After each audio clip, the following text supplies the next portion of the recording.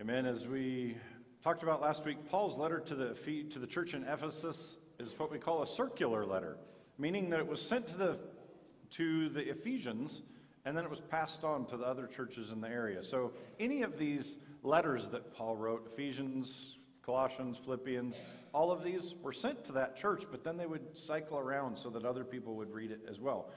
Because of this, Paul speaks in ways that apply to the whole church, the Big C church. And that includes us.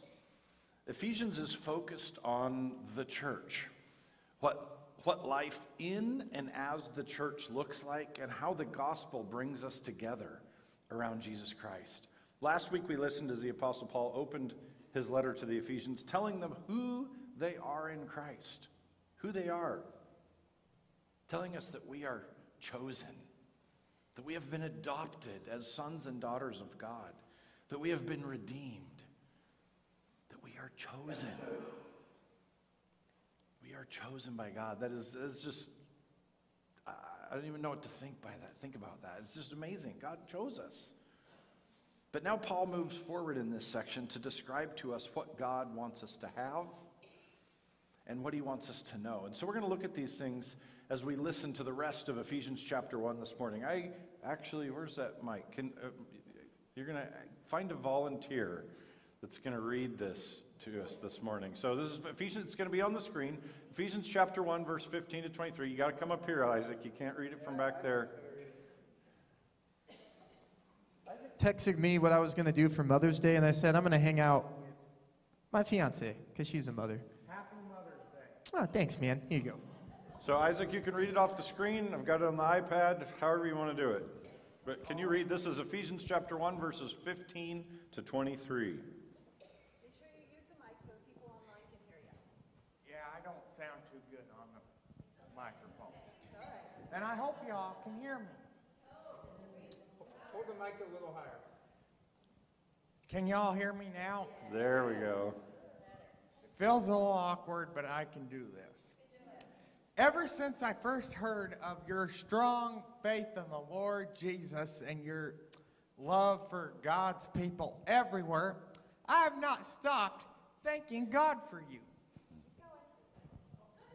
I pray for you constantly, asking God, the glorious Father of our Lord Jesus Christ, to give you spiritual wisdom and insight so that you might grow in your knowledge of God. I pray that your heart will be flooded with light so that you can understand the confident hope he has given to those he called his holy people, who are his rich and glorious inheritance. I also pray that you will understand the incredible greatness of God's power for us who believe him. This is the same mighty power that raised Christ from the dead and seated him in the place of honor at God's right hand in the heavenly realms. Now he is far above any ruler or authority or power or leader or anything else, not only in this world, but also in the world to come. God has put all things under the authority of Christ and has made him head over things for the benefit of the church. And the church in his body, it is made full and complete by Christ, who fills all things everywhere with himself. This is the word of God for the people of God. Thanks be to God. Huh. 15 minutes could save you 15% or more on car insurance. Everybody knows that. Well, did you know genies can be really literal? No. What is your wish? No. Okay. $1 million.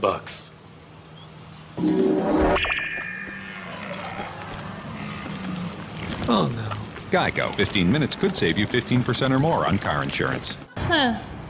15 minutes could save you 15% or more on car insurance. Everybody knows that. Well, did you know genies can be really literal? No. Just hit the There we go. How many of you have ever dreamed of finding a genie in a bottle? Just for fun. If you only had 3 wishes, what would you ask for?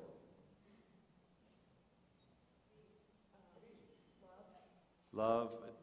Okay, just because we're in church doesn't mean... A helicopter. Yesterday's Wall Street Journal. What? Yesterday's Wall Street Journal. Yesterday's Wall Street Journal. Tomorrow's. Oh, tomorrow? I was like, okay, I can get you that. Tomorrow's Wall Street Journal. I mean, when you were kids, what were the things that you wished for when you wish? Oh, like if you had 3 wishes, because most of us have probably played this game before. A pony. Yes, there we go. What? An island. Ooh, that'd be fun. More wishes. Always wishing for more wishes, yeah. $1 million, of course, yes. The thing is, when we think of those things, it's easy for us when we're in church. We think, oh, I would wish for love and peace and stuff. But if we're honest with ourselves, some of those aren't necessarily, while they might pop into our head, we're like, oh yeah, but $1 million would be nice too.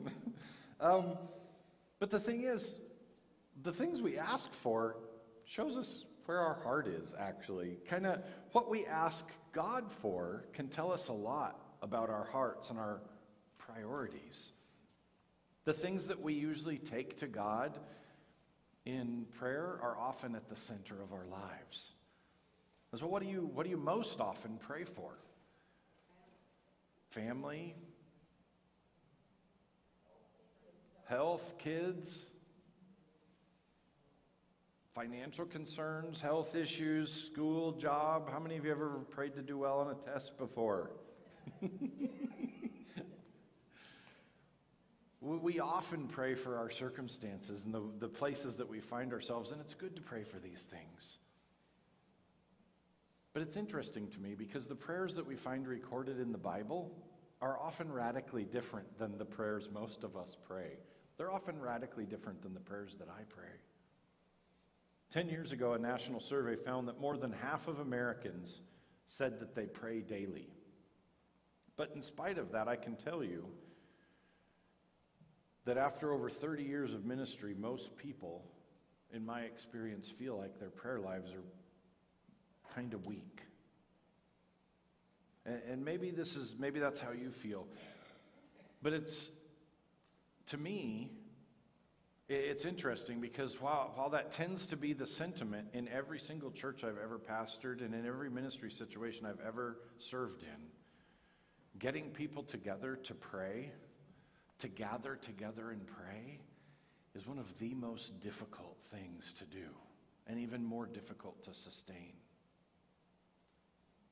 And so it's no wonder that we might feel like, oh, this is a weak area. The thing that I was thinking about, I think somebody from outside the church who observed how we live would be maybe not most shocked, but maybe most shocked, not because we also struggle with sin, or some of them might be a little surprised at how little we know about the Bible sometimes. But I think one of the things they would be most shocked about, if they knew anything about Christianity, is how little we pray, how little we show that we value prayer. Many prayers are quick and formulaic, and we often only pray when we have to. At church, got to have prayer time. At meals, somebody say grace. When we need something, we pray. But these are far removed from the substantial and powerful and passionate prayers that you would expect from a people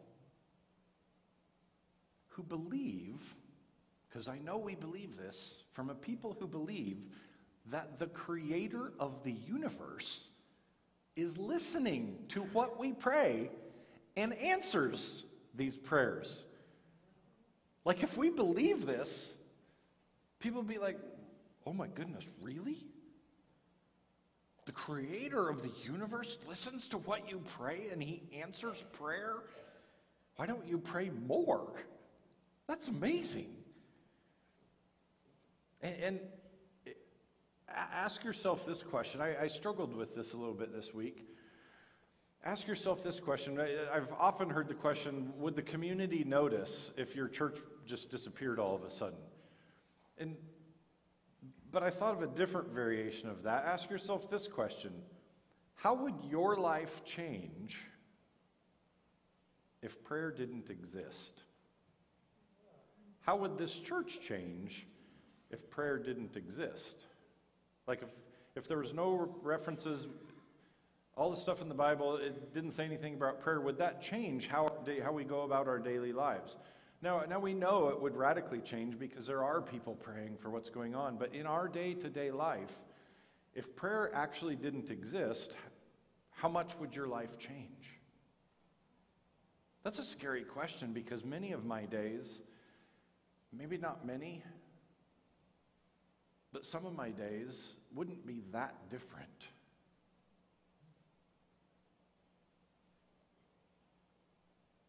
And I want you to know that I'm not standing up here pointing fingers and picking on you and saying, fix your pitiful prayer lives. I'm a part of this. And I want us to move toward a vibrant and a powerful prayer life. That this is such a part of everything that we do. Why? Because there is nothing that will change this church, that will change your life more than the power of prayer. Everything that you read about in the Bible, in God's Word, all the times, all the things that God is doing came as a result of people praying. The stories that we hear of God doing things in the world, those come as a result of people praying. Yesterday we celebrated with the Teach One to Lead One mentors. As they finished up the school year, and they were thanking them for all the things that they had done, the ways they have served all this last year. There are a few of you who volunteered with Teach One to Lead One this year. We have several. Since September, these volunteers have gone into the public school. Some of them right across the street here, some of them downtown, have gone into the public school and shared the love of God in the public school every single week since September. And yesterday when we celebrated all that God has done and listened to the stories from some of the principals of the school of the impact that this has had on their children, on their students, it was unbelievable. But one of the stories that was shared, they went around and asked, who's volunteered for a year, for 2 years, 3, 4, 5, 6, 7, 8, 9, 10? And then they brought up one lady who she said, oh, I've only volunteered for 8 years. And they said, well, that's not entirely true. She's only been in the schools 8 times over the course of the last 20-some years. But there was a group of ladies over 2 decades ago who went to the Vancouver Public School District and said, we have this amazing program called Teach One to Lead One, and we'd like to bring it into the schools here. And whoever was the leader at that time said no. But these ladies said, that's not good enough. And they started to pray. They prayed faithfully for 10 years, every week for 10 years before God opened that door. And today, there have been more than 800 students who have been impacted by this. Because people were willing to pray and say, that's not good enough.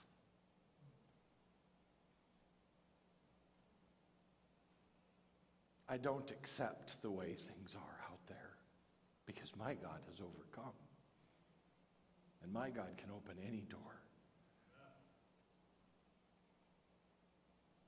Anyway, as we look at this next text this morning, I'd like us to focus on three questions. Why does Paul pray for the Ephesians? Because in the second half, he opens with verses 1 to 20, 1 to 14, and then in the passage we just heard that Isaac read for us,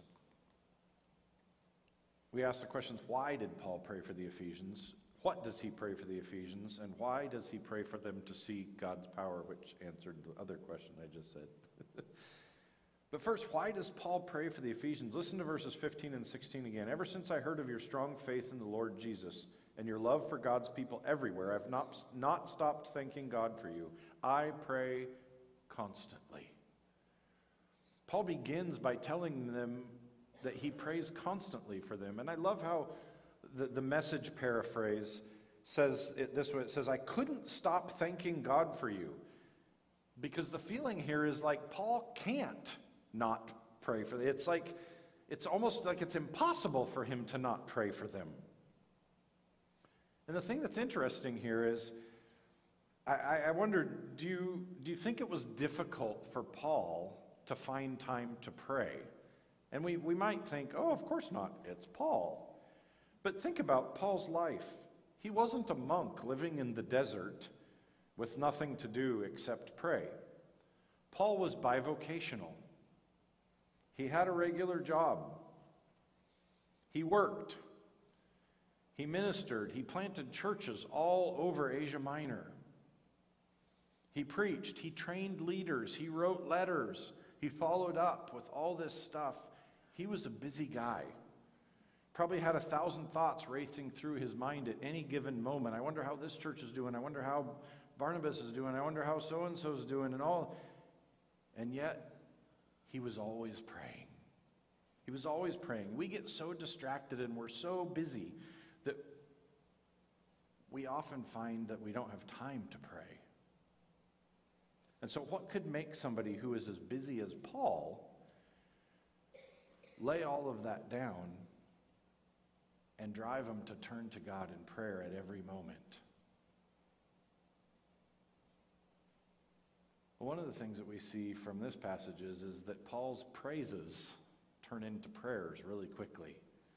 His prayers just kind of flow out of his praises for all that God has done.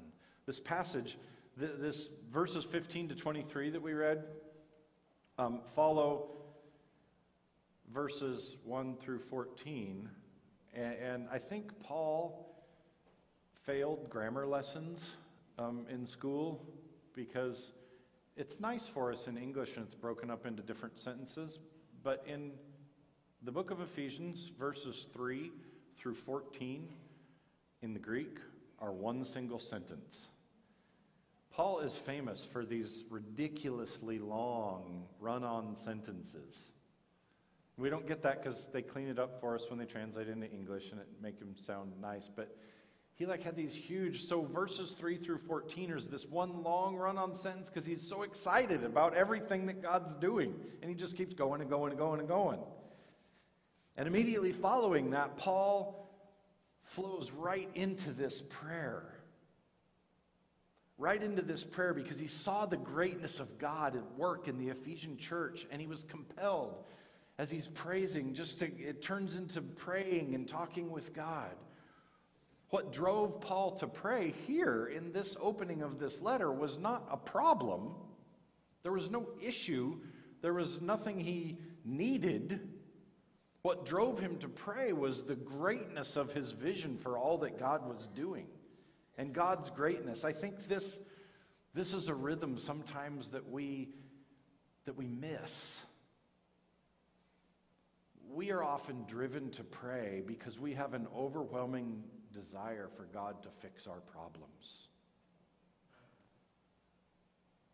Paul, on the other hand, is driven to pray because he is overwhelmed by the glory of God.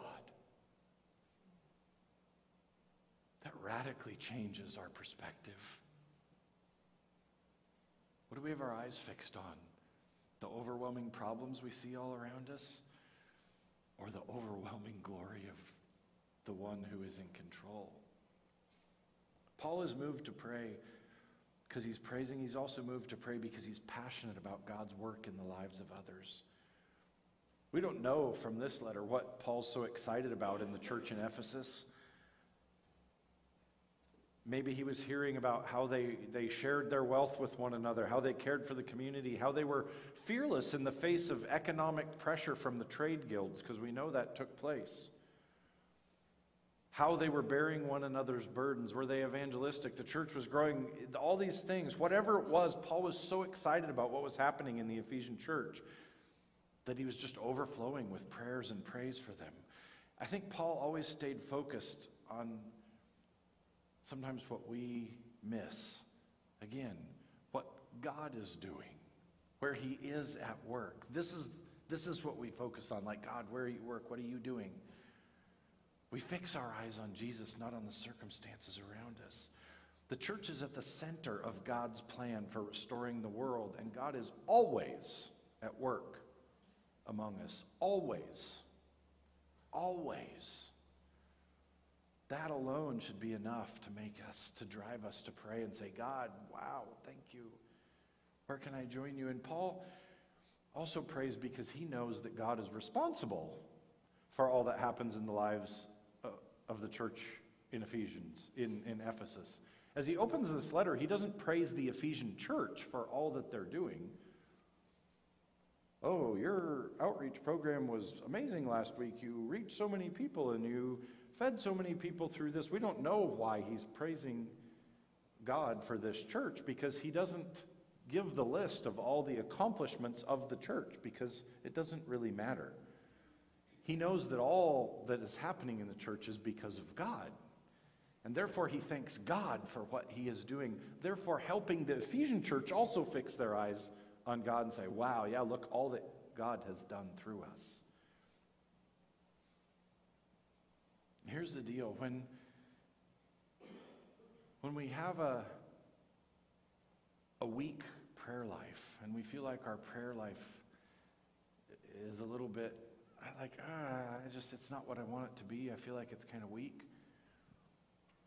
That leads to a weak view of God. And I cringe at saying that, because I don't feel like I have a weak view of God, but sometimes if I look at my prayer life, I'm like, do I really understand who I'm praying to here? This is God, the creator of the universe. Why does Paul pray? We see that Paul's praying in this letter because he is in awe of all that God is doing. He is in awe. And so we see why he's praying for them, but what does he pray? So imagine that you're a Christian at Ephesus at this time, that Paul's writing the letter. So if you were a Christian at this time, you would have probably only been a Christian for maybe a few years, maybe even less.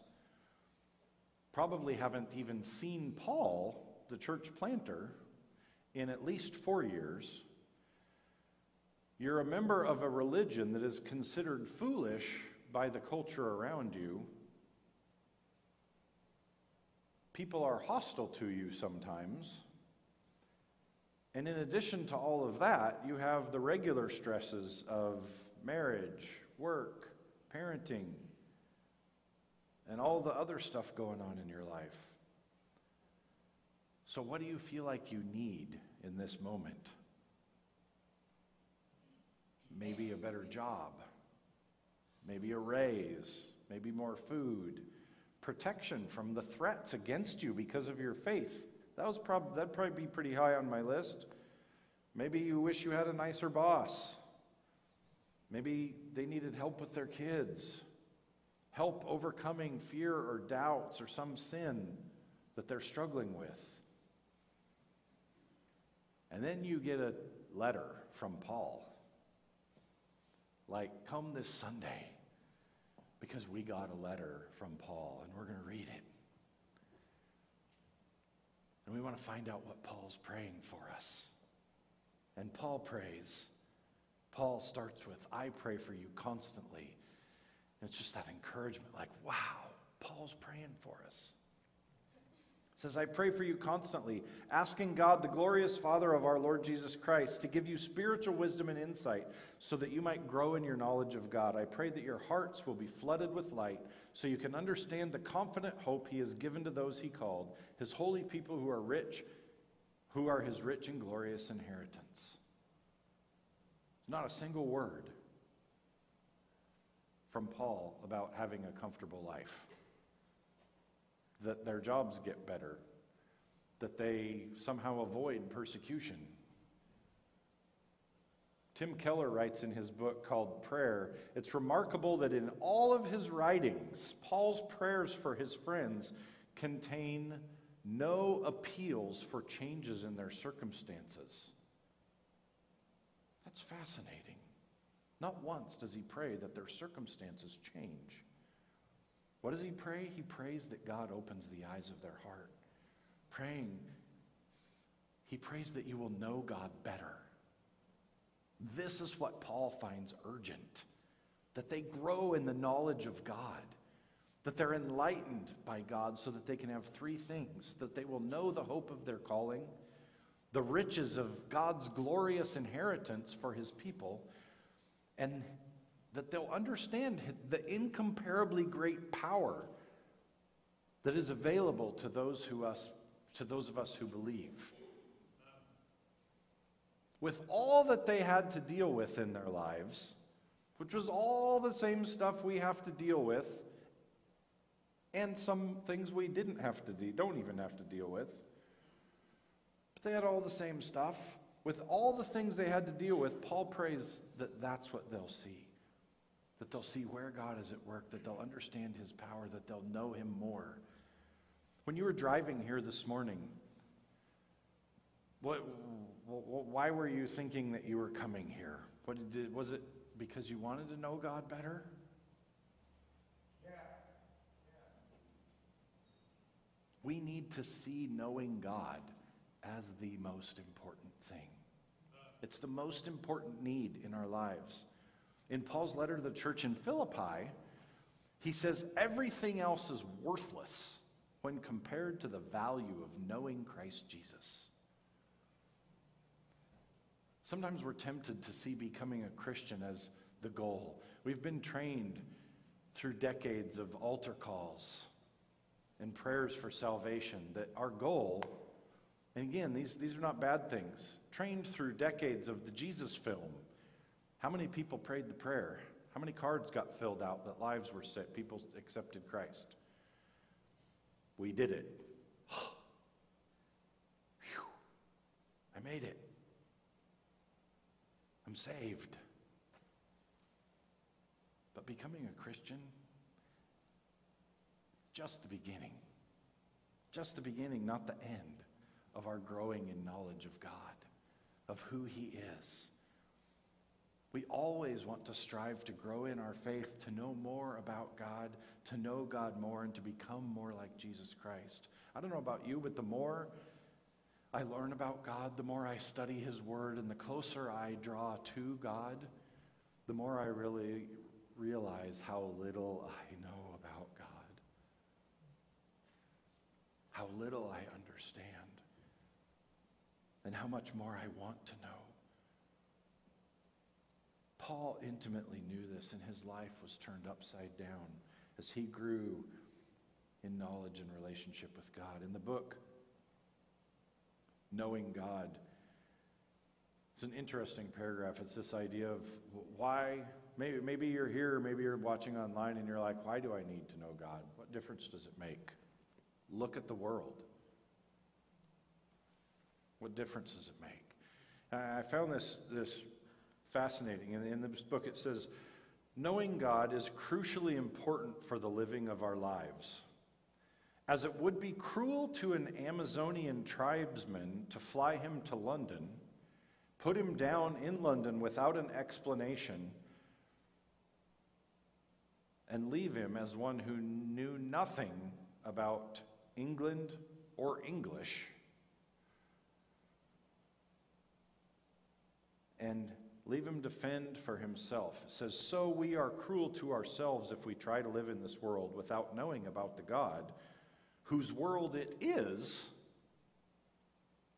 and who runs it. The world becomes a strange, mad, and painful place, and life in it a disappointing and unpleasant business when you don't know God. Disregard the study of God, and you sentence yourself to stumble and blunder through life blindfolded, with no sense of direction and no understanding of anything that surrounds you. This way, you can waste your life and lose your soul. It is vitally important, the most important thing that we know, and we continue to grow in our knowledge of who God is and in relationship with Him. So the last thing that Paul prays in this passage is that they would see God's power, that they would see God's power at work within them. And in verses 19 to 23 he says, "This is the same power that raised Christ from the dead and that seated him at the place of honor at God's right hand in the heavenly realms.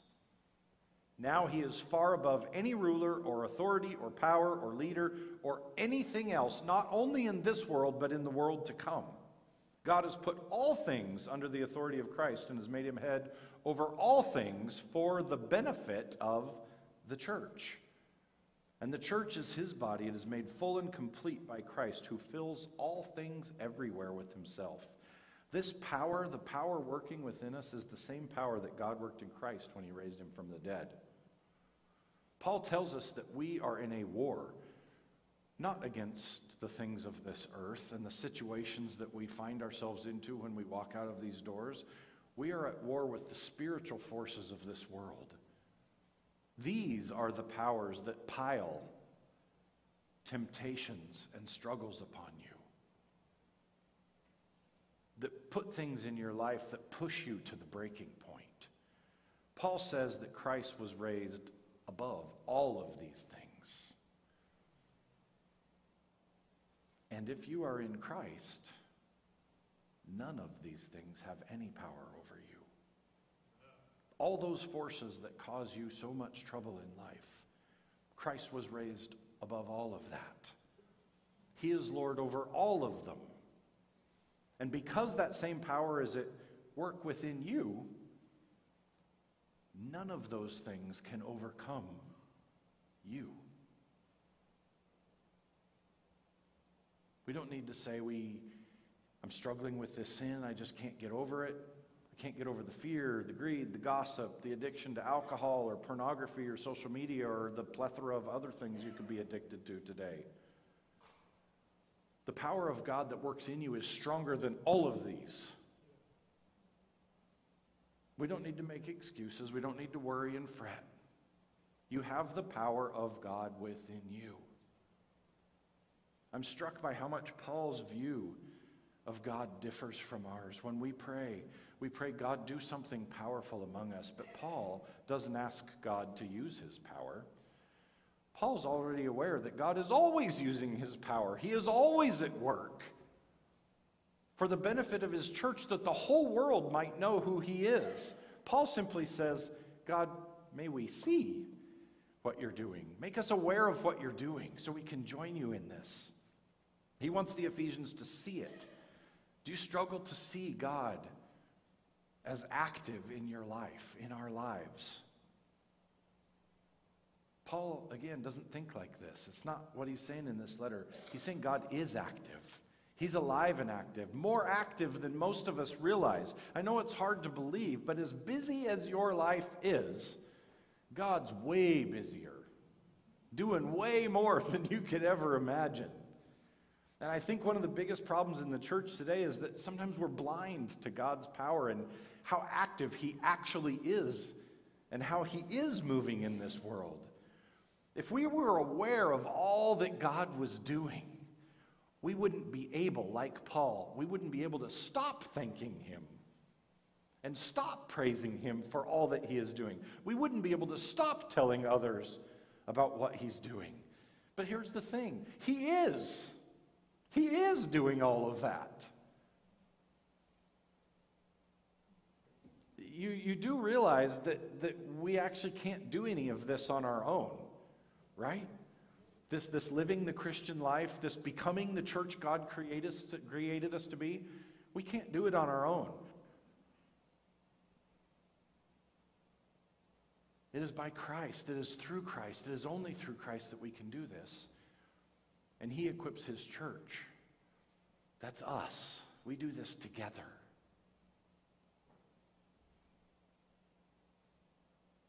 Why does Paul open this letter to the Ephesians like this? Because he's saying you need to understand who God is, his power, all of this stuff. You need, before we get to any kind of teaching that I would teach you, you need to understand who God is.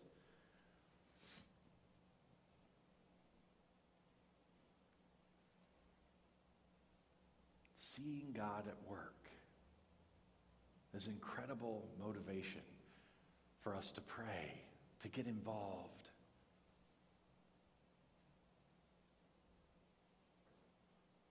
Because whether you realize it or not, God is powerfully working all around you.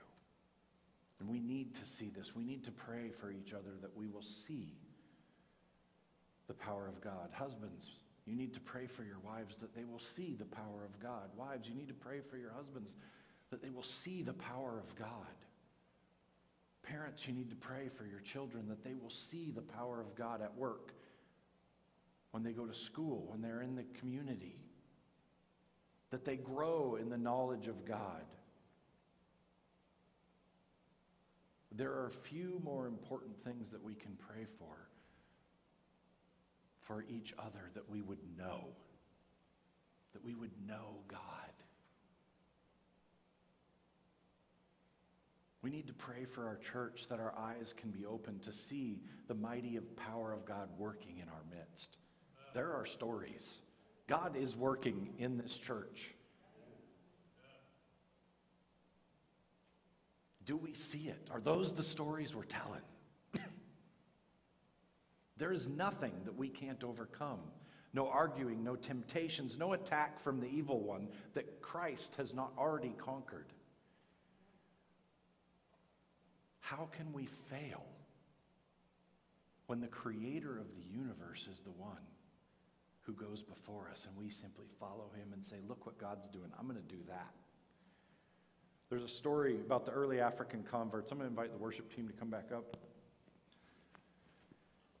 There's a story about the early African converts to Christianity who were devout in their personal prayers. Each person had a separate space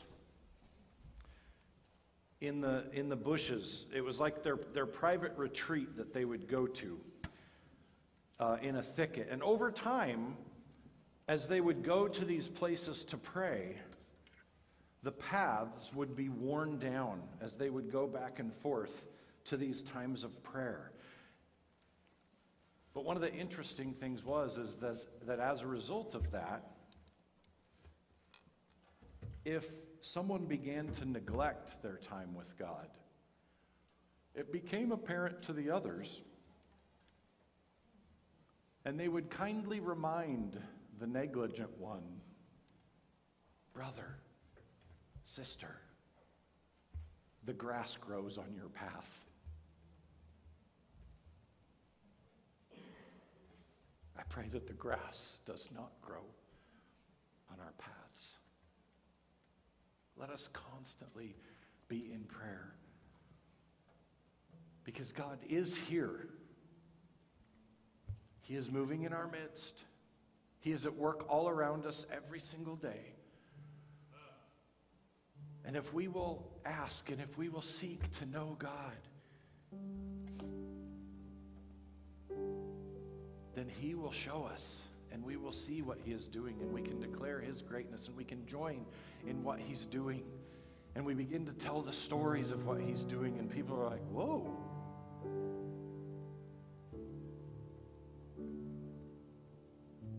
We get to talk to the creator of the universe, people.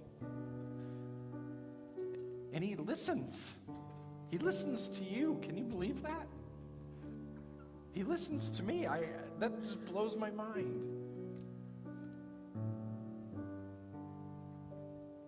I pray that we see what God is doing and that we will join him. that our hearts will be flooded with His light, so that we understand the confident hope He's given to those He has called, His holy people, who are His rich and glorious inheritance. We're just going to close with this song, Waymaker. It says, you are here, moving in our midst. Do you see it? And as you go from this place, look for where God is at work and ask, God, show me that I might join